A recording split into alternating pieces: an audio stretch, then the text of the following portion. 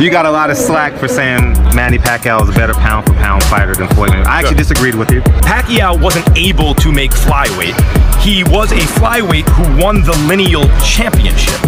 So if that's not the most, or one of the 2 or 3 most impressive things in the history of boxing, the fact that he could move up, give me an example of another flyweight who was the lineal champion, moved up, won a bunch of titles in between, and then was that good as a welterweight. Pacquiao won lineal titles, indisputable, that's the man who beat the man, or else putting belts together.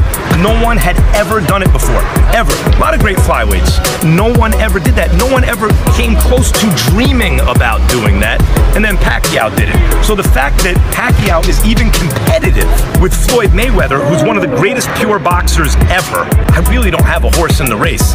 I always thought Mayweather was going to beat Pacquiao. I never thought Pacquiao was going to beat him.